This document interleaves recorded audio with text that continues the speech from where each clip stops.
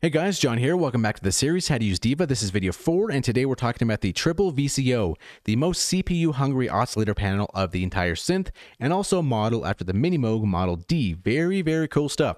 So since this one is CPU intensive, we might want to turn on this multi-core and also take a look down in the main tab on this accuracy setting. You might want to change it from gray to fast or draft if it's kind of bogging your computer down somewhat. So thought I'd point that out before we get started here. So with Triple VCO, that means we have 3 oscillators to choose from. So let's right click up here in this display and go to an init preset and get a fresh start here and take a look at what we're seeing here. So let's turn this cutoff all the way to the top because it defaults a little bit down. So let's get a true representation of the waveform and turn our output down just a little bit. So what we're hearing is going to be 3 of these oscillators at once. And we can see this volume under this mixer right over here. And because this one spans 2 panels, it spans this oscillator panel and the mixer panel. So this knob over here is the knob for the volume for oscillator number 1, the second one oscillator number 2, and the third oscillator number 3. So let's turn down 3 and 2 to listen to just number 1. Perfect. Okay. So if you want to change the tuning, the octave of any of the oscillators, we're going to go over to the range and drop this to the left or to the right, depending on if we want to drop it or raise it an octave or 2.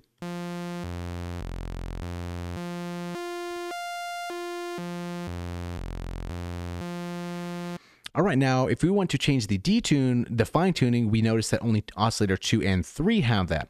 So let's take a look at both of these. So let's turn oscillator number 2 on. So now we're going to be listening to oscillator number 1 and oscillator number 2. And let's change this detune just a little bit here.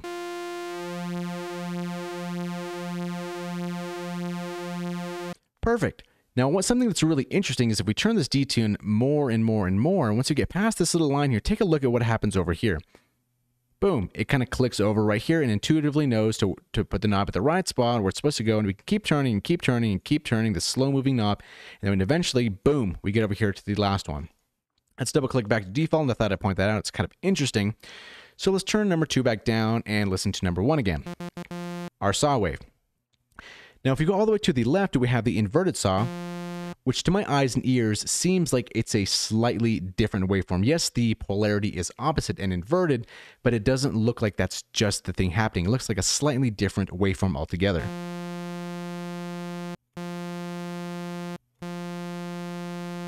Interesting. So we have this inverted saw, and then over here we have a triangle. Then we have our regular saw again, our square wave, and pulse wave. And we can change that width. Which is interesting because all of these waveforms we can morph in between each other. They're not basically snapping to those different shapes. And maybe you have intuitively asked yourself, can we modulate this? And yes, we can, which brings us to this shape modulation here. So we see this knob here, and then we see to the left of that, we have 3 little switches. Now, each one of these switches corresponds to their oscillators. So this top switch over here corresponds to oscillator number 1. So it's basically saying we're going to enable shape modulation to apply to oscillator number 1 based upon how much depth we have. So let's take a listen to that.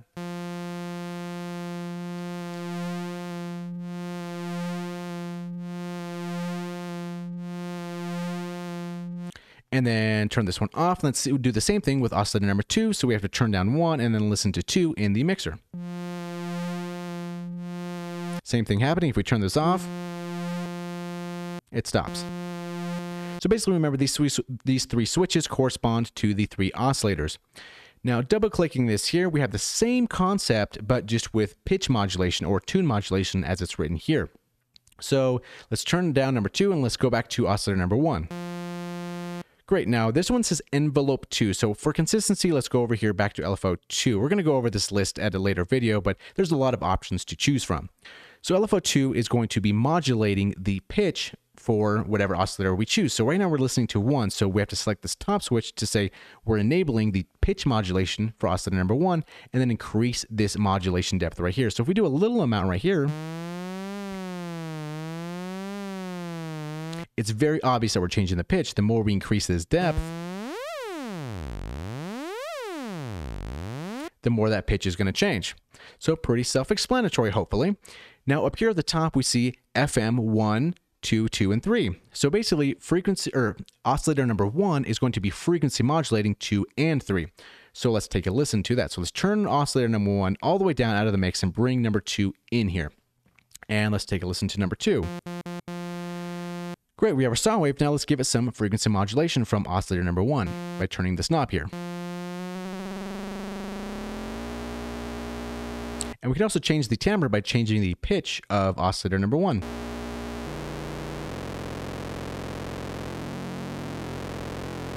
And we can change the waveform too to get some crazy sounds. We could even modulate this right here like we did with the shape mod, turn oscillator number 1 on, and then change the shape mod.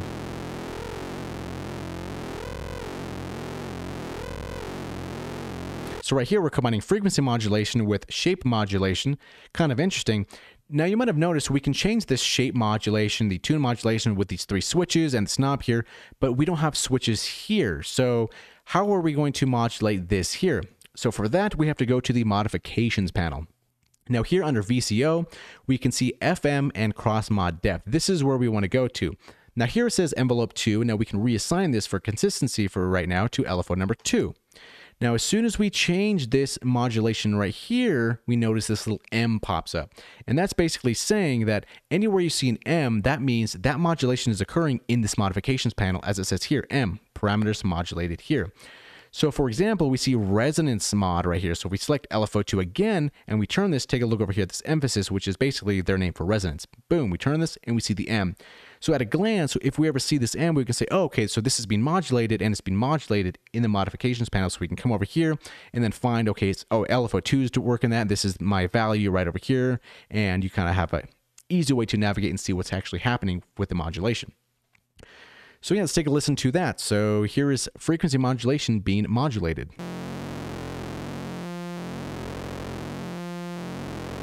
It's a lot of M's in there. Frequency modulation modulated in the modifications panel. After a while, no one will know what you're talking about. Okay, moving on from there, what we also do need to talk about is over here in the mixer panel. So this is going to be more so looking at the spectrum view here. So let's go to an init preset, bring back our cutoff, and let's drop this range down by 1 octave. So we have oscillator number 1 going into the mix. We're removing 2 and 3. So we're just listening to a low-end oscillator number 1 saw wave. Now this feedback, once we increase this, we're basically taking the signal post-filter back into the synthesizer, feeding it back in, so hence feedback. Now the interesting part, it can give you some low-end boost, but it can also give you some wild subharmonics, and especially if you have a lot of resonance going on and maybe some cutoff modulation, some effects, you can get some really wild sounds with this thing. So even on a lower note right here, take a listen to how much the bass increases just a little bit once we turn this knob here.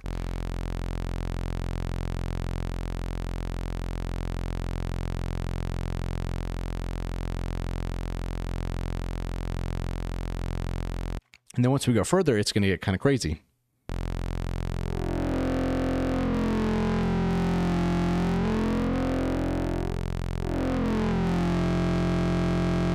So imagine the possibilities right there. So from the feedback, let's go over here to the noise. So we turn this on here, or turn the oscillator number 1 off and increase the noise. And by default, it's going to be on white noise.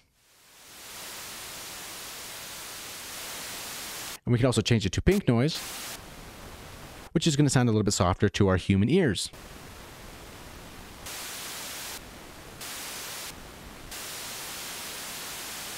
All right, and last but not least, we need to talk about sync because it can be kind of confusing, and I think this demonstration with 2 oscilloscopes is going to be helpful for us to kind of visualize what's happening and also hear what's happening. So, for example, as we see here, we have, let's go back to our oscillator number 1. We have an oscilloscope, and this is basically taking the signal from the same channel here. So we have a white one and a red one down here. So basically with sync, right, with these 2 knobs here, if we enable this one here on, that means that oscillator number 2 will be hard synced to oscillator number 1. If we turn both of them on, that means oscillator 2 and number 3 will be hard synced to oscillator number 1. So it would have been kind of maybe helpful if there was maybe a 2 and a 3 I don't know, maybe it didn't save space, but basically this top one is going to be 2 is going to be enabled to sync to number 1, and then 3 is going to be also synced to number 1. So what's happening here? So let's drop this first one down by an octave and let's take a look at this here. So we have this shape here. And let's freeze that. Let's actually get a little bit, there we go. That's a good picture here. So what's happening here? We see this is cycling every single time, right? Just a saw wave endlessly cycling, right? So basically what happens is if oscillator number 2 is going to be cycling faster, every time this first oscillator finishes its cycle, it doesn't matter wherever oscillator number 2 is in its cycle, it stops and then it restarts from the very beginning, giving some different interesting shapes and sounds. So with that being said, let's take a visual look at actually what's happening here. So let's bring up our view settings here. Let's take oscillator 1 out of the mix because we already have its picture taken. It's smiling happily right there. And let's turn up number 2. Now, keep in mind, like I said, this is going to be 1 octave higher. So let's freeze that. Now we can kind of basically verify this, although this is an analog synth and it's not exactly going to be lined up perfectly because it's also, there's small differences once effects are stacked on each other. But for all intents and purposes, we can see that this is a doubling of frequency because every other cycle is going to be lined up to the saw wave. Okay, makes sense, right? So what happens now once we deviate from the tuning by using the detune, take a look at what happens. Let's enable the sync first and take a look. And let's take a picture. Hold on, let's take a better picture here. Okay, so we can see these little peaks here, these little like sharp points right here. And if we lay this over this synth here, this wave here, this is a very good demonstration. So basically, let's take a look here. So this oscillator number 2 is going to be this red one, right? So it's drawing its shape, and keep in mind this white saw wave in the background, right? It's drawing its shape at double the rate, and it keeps going, and it's going back up, and then it's going to keep continuing on this down ramp here, but that's where it runs into oscillator number 1, and that's where it restarts its cycle. So now it says, oh, okay, I'm going to stop right here. Whatever this peak is here, it stops right here, and then it starts again redrawing its shape.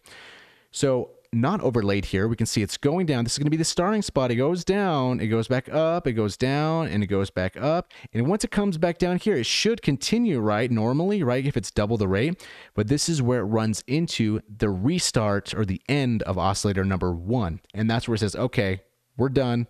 Start again. Boom.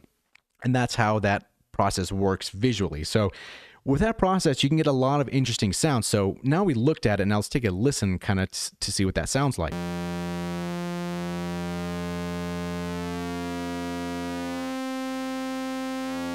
And remember, somewhere once you get like to the perfect 5th or 7 semitones up, you kind of start really noticing a difference there, right? So now it kind of sounds clean there. But once we start deviating from that again, we see those restarting spots. And now we're going to be 2 octaves up.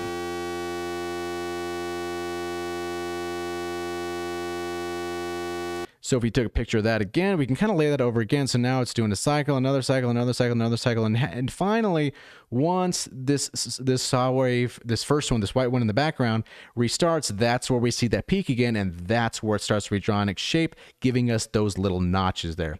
Now that's just a demonstration with saw waves because that seems like the easiest way to visualize it and also hear it at the same time. So that's pretty much what hard sync is in a nutshell. And keep in mind, you can do 2 and you could do number 3 and get some wild different tones out of that. So that was the Triple VCO, the heavy CPU one. It's a cool one and also spans 2 different panels here. So hopefully you learned something. Thank you so much for watching, and we'll see you in the next video.